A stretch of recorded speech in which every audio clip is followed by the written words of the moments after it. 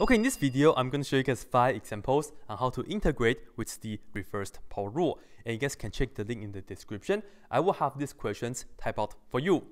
So for the first one, we have the integral of 3x to the 5th power plus 2x minus 10 dx.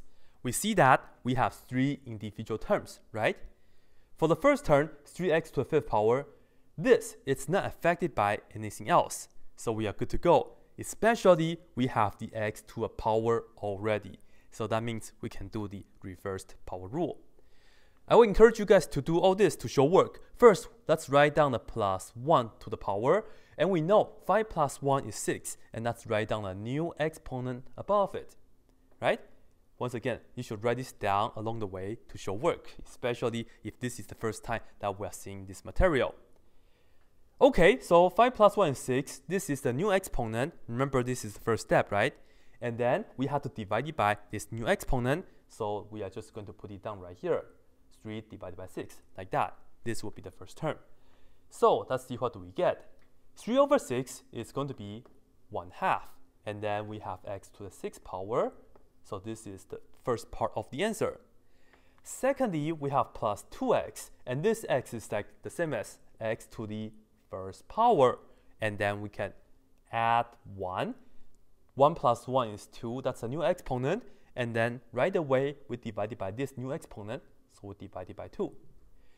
So we are going to have plus 2 over 2 is just 1, so you don't need to write it down because we are about to have the x to the 2nd power. 1x to the 2nd power is just the same as plus x squared, like that, right? The last term we have minus 10. Okay, where is the x? A couple ways you can think about it. If you want to match the form of the power rule reversed version, what you can do is you can just do this as x to the 0th power, and then go ahead, add 1 to the power. 0 plus 1 is 1, and then we divide it by 1.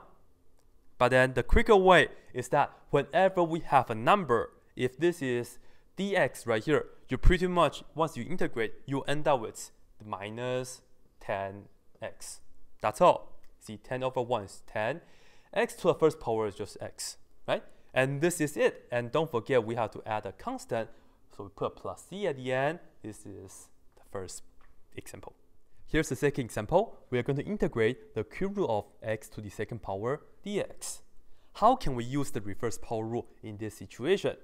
We can only use that only if we rewrite this expression right here into its power form.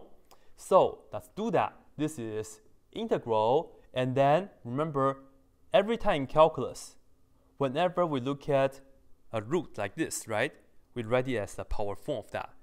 The cube root, it means the 3rd power. So in this case, we are going to have x to the 2nd, but then the cube root becomes the over 3 power, like that. So we are going to integrate x to the 2/3 power dx. So this is what we have to work on. And once we change this into the power form, we can use the reverse power rule to integrate. So what do we do?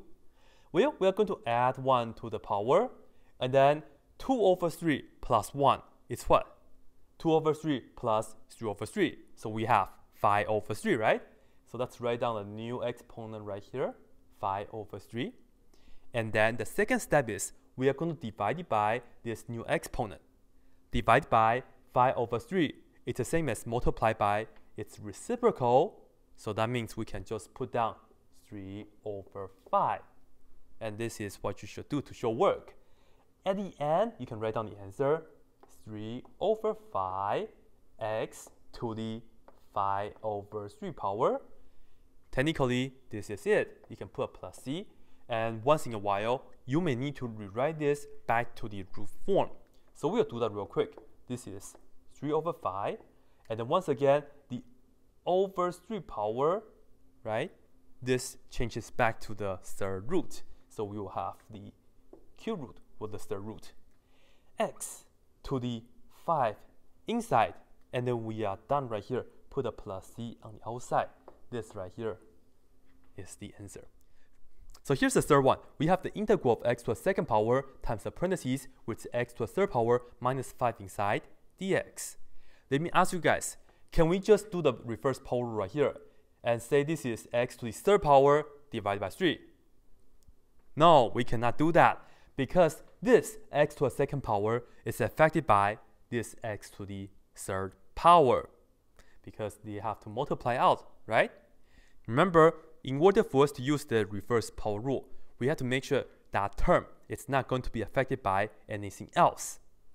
So usually, to take care of that, we will have to do the algebra. So we are going to multiply the x squared into the parentheses first. In that case, we'll end up integral x squared times x to the third power. We get x to the fifth power. We add the exponents. 2 plus 3, we get a 5. And then we subtract x squared times 5. That's 5x squared. And then we still have this dx right here. And now you see, this x to the fifth power is not affected by anything else, right? So we can go ahead and add 1 to the power. 5 plus 1 is 6. And then we're just going to divide it by 6, which is the same as saying 1 over 6 to multiply with that, right? So first part, we have 1 over 6, x to the 6th power. And of course, you can write this down as x to the 6th power over 6. For this term here, we have negative 5x to the second power. Let's add 1 to the 2. So 2 plus 1 is going to be 3. And then divide it by 3. Let me just put it down right here. So we have minus 5 over 3 x to the third power. And then we are done. Everybody happy. That's it. Example number 4, we have the integral of 6x to the fifth power minus 7x squared plus 3 all over x squared dx. As we can see, for the first term here, 6x to the fifth power, this is affected by the x squared in the denominator, right? And we must do the algebra first before we can do the reverse power rule. In this case, the algebra that we can do is that we can split the fraction, especially we only have one thing in the denominator, isn't it? So let's go ahead and do that. We are still integrating, but then we have to first write the expression inside as the first term, 6x to the fifth power, and then we put that over x squared, and then we do the same for the second term, minus 7x squared over x squared, and then plus 3 over x to the second power, like all this. And then, of course, we have the dx at the end. And now what? Well, we have to fix the exponents individually right here. So let's go ahead and do that. So for the first time, you see we have 6x to the fifth power over x squared. What can we do? X to the fifth power on the top over x squared. We subtract the power. 5 minus 2 give us 3. Therefore, for the first term, we will have the 6 right here. X to the third power. 5 minus 2 give us a positive 3. So this is what we have. Next, we have minus and 7 right here. X squared and x squared, they cancel each other out. Exactly, right? So no more, just minus 7. And then for this term right here, we have plus 3 over x squared. But then don't get too excited. This x squared is in the denominator, so this is no good for the reverse power rule at the moment. We must rewrite this as plus 3 is still the 3, but then for the x squared, we are going to fix that. This is in the denominator, so we are going to put it down as x to the negative 2 power, okay, dx.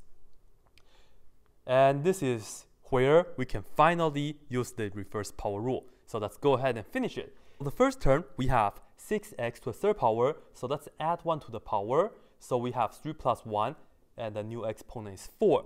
And we are going to divide it by 4 right here. So the result for the first term, we are going to have 6 over 4, but we can reduce that. We will end up 3 over 2. And then we have the x to the 4th power. And for the second term, we have minus 7. There's no x, right? So to integrate negative 7, we will just end up negative 7x. That's all. Because the derivative of negative 7x will give us just the negative 7 that we need. So whenever you have a number, you can just do that. You don't have to go through the reverse power rule. At the end right here, we have plus 3x to the negative 2 power. So let's go ahead, add 1 right here. Negative 2 plus 1 is negative 1. And then we have to divide it by this -1 right here. So you see, plus 3 divided by -1, we end up with -3. And then we have x to the -1 power. Well, we are not done yet because we end up with a negative exponent. You can put a plus c right here, but then I want to rewrite this. This is 3 over 2x to the 4th power minus 7x. And then I will write this down as negative. The 3 should be on the top because the -1 is only good for the x. And then we can bring this part into the denominator like this. And this is how I'm going to present the answer. So I'll put a plus c right here. That's it. Number 5, we have the integral of 1 plus square root of x in the parentheses and then raised to the 2nd power, dx. And we see that the square root of x is affected by the square on the outside, right? Be sure to do the algebra first before we can do calculus. So what we have to do is, let's write this down twice and then multiply it out. I will show you guys all the work right here. So let's put down 1 plus square root of x times 1 plus square root of x. And let's just multiply it out. You can use the binomial theorem to multiply it out, but then let me just show you guys all the little steps. First, 1 times 1 gives us 1. Second, 1 times square root of x gives us 1 square root of x. And then we will have this times that. Square root of x times 1 is another square root of x. And then lastly, we have this times that. Square root of x times square root of x just give us x, okay? So at the end, we have plus x. You don't need to worry about the square root of x squared and say that's absolute value of x for integration purpose. This is just fine. Anyways, at the end, we have 1. This and that together give us plus 2 square root of x, and then we have the plus x at the end. So at the end here, we have this. We have to integrate pretty much all that. Let's put down the 1. And then for the second term, let's write down plus 2.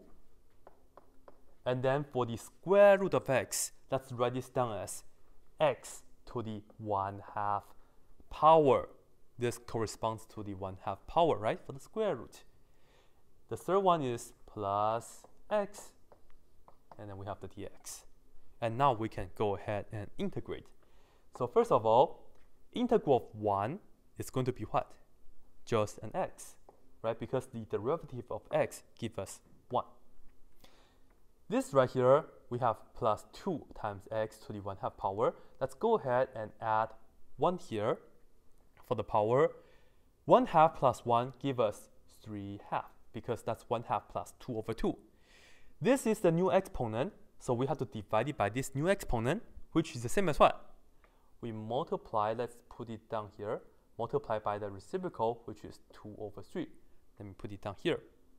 Okay, so we can write down plus 2 times 2 gives us 4, and then we have the over 3, right? 2 times 2/3 is 4 over 3. And we still have the x to the 3/2 power. And then for the third term, we have plus x. This is like saying x to the 1st power. So we can add 1, which will give us 1 plus 1. That's 2. And then divided by 2, we get multiplied by 1/2. So we have plus 1/2 x to the 2nd power. Usually you can write this back as the square root form. So let's write that. This is x plus 4 over 3. But then for the over 2 right here, that's the square root. And then we can put this down as x to the 3rd power. And then we have plus 1/2 x squared. And then we are all done right here.